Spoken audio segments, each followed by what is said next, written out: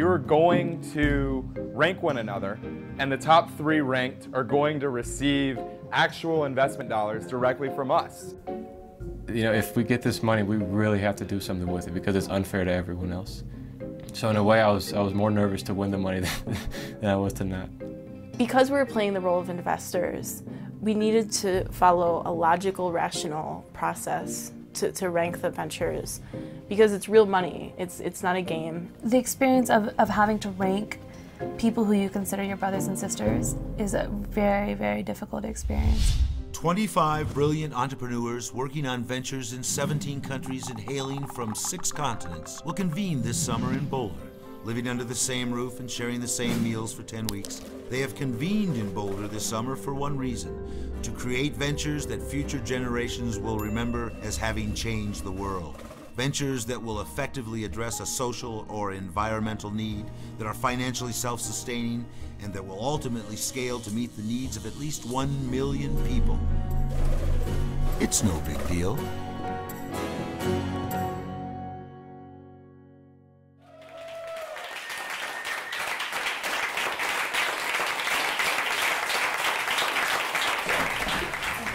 And Trina was on speakerphone in a room full of excited people, and there was a lot of static. And as she was going through the list, she said, just to specify, they're not in any particular order, just the top 3. So here we go. And it at that exact moment, almost on cue, went.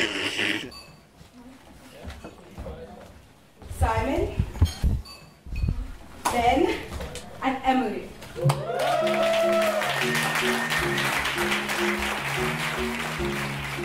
I heard people making all sorts of noise, and she said, "How do you feel, Ben?" I said, "Did you say Ben?" Yes, I said Ben. And when she said yes, I was just ecstatic, because it signaled the first major step in kind of this journey. We don't necessarily deserve it over anyone else, so thank you very much, and I feel very humbled to receive it, and I will make you proud. Everything from this moment forwards is making sure that we uphold that and support you guys, and thank you for putting us in that position. I got to call Jayhan.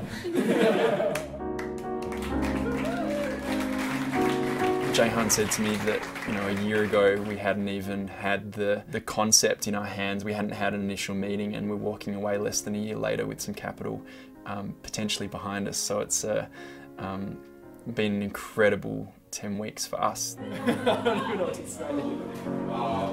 I know the impact and what these funds mean for being able to launch Liga Masiva into a realm that it's never been. And the farmers that I work with in the Dominican Republic have invested their time and energy, and they're counting on me. So it was a really powerful day, but it also signaled that it was time to get really, really serious.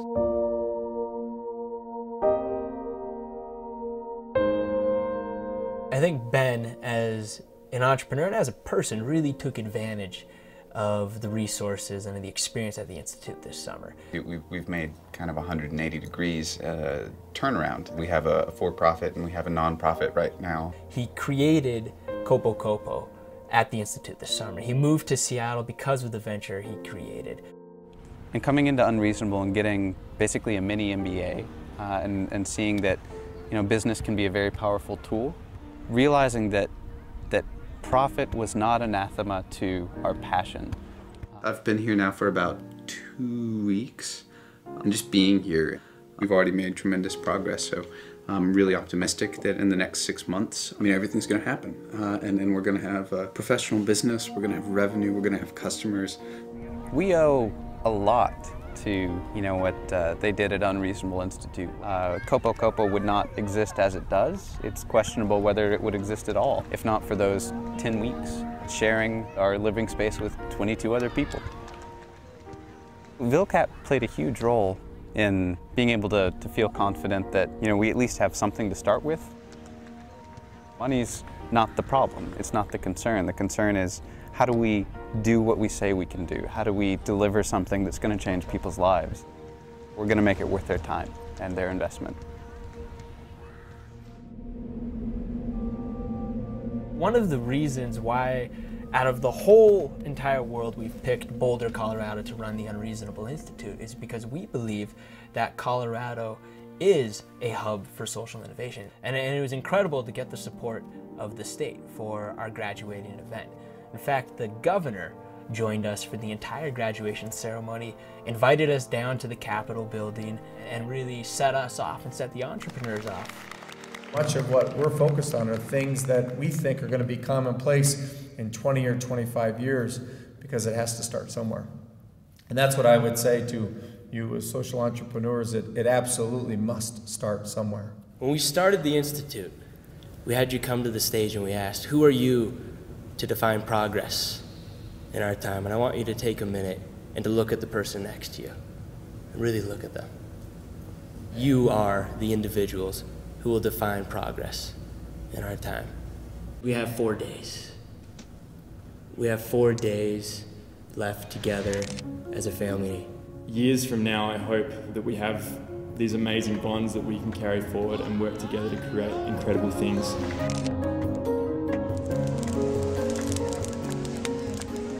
I guess what I want to leave you with is, like, never ever lose faith. I mean, never stop trying, and don't ever let anyone else bring you down or tell you that you're not doing the right things.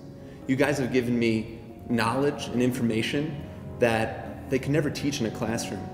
It was the first time that for 10 weeks consecutively, people didn't tell me get a real job.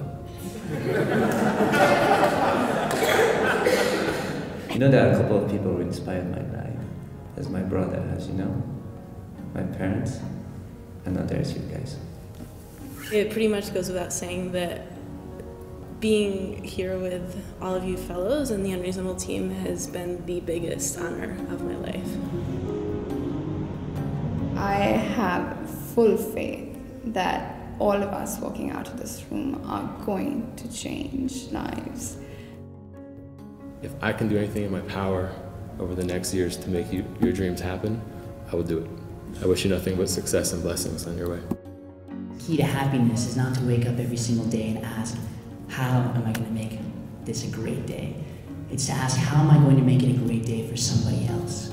It has been a great honor and a great privilege. Thank you very much. Thank you very much. Thank you very much, man. Thank you, man. Safe travels, bro. Thanks, man. Thank you, guys. There's no goodbye. We're gonna see soon. Thank you. I love you. Bye, Jamaica. I love you too. I need a hug. The Institute has changed my life entirely.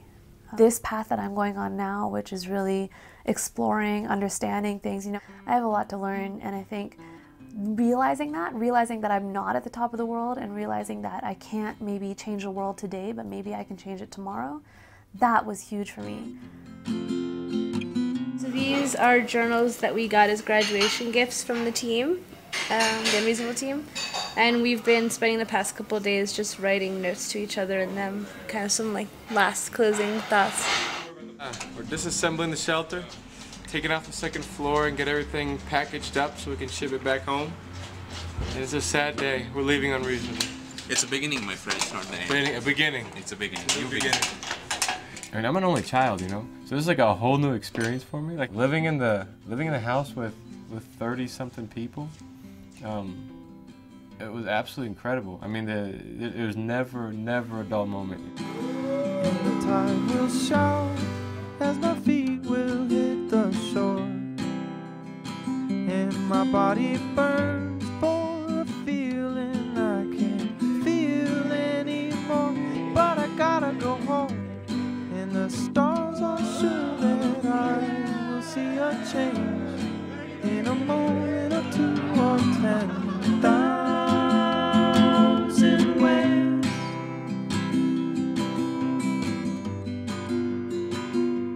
Before this, I was really scared of many things, many risks that we had, many assumptions that we were making in our work. But right now, I know that we are going to face them, and I know that we have the power to face them and tackle them all.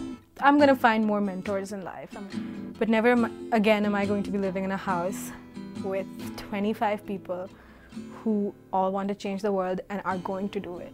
My expectations were more than fulfilled here.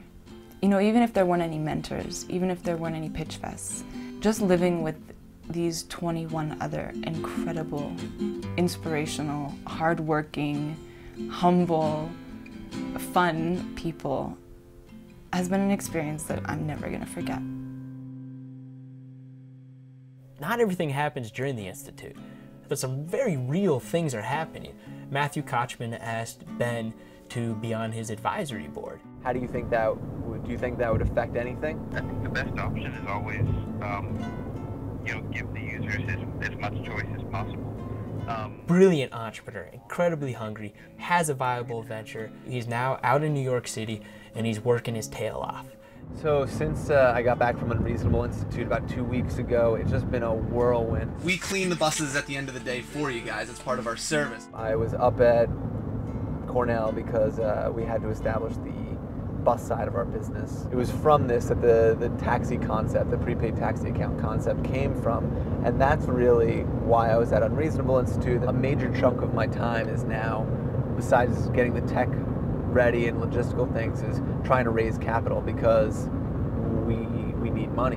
I'm excited for that first order to come in, that first dollar, that first customer. Although he didn't receive the funding for Village Capital, he's still out there looking for investment, and I imagine he's going to seize that opportunity very soon.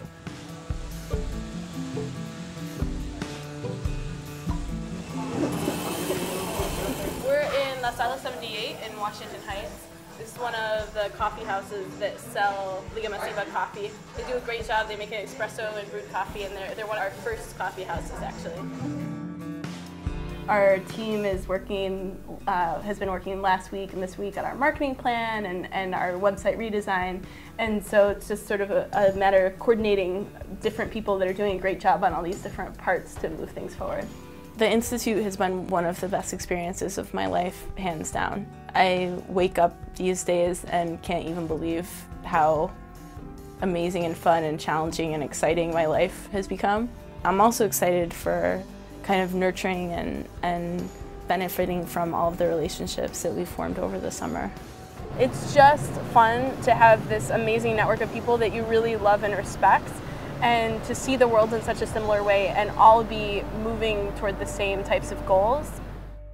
These entrepreneurs now are set on a path and a trajectory. Next year, we hope to attract the most brilliant, the most innovative, the most audacious and ambitious entrepreneurs in the entire world to come here next summer and to work with us.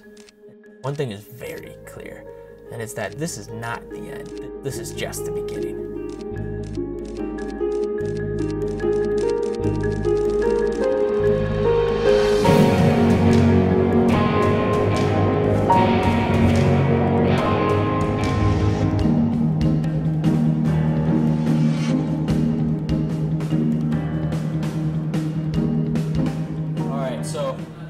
We got a big issue here. All right, we got a lot of footage. Like, I'm talking about a lot of footage, and we gotta basically take that footage and convert it.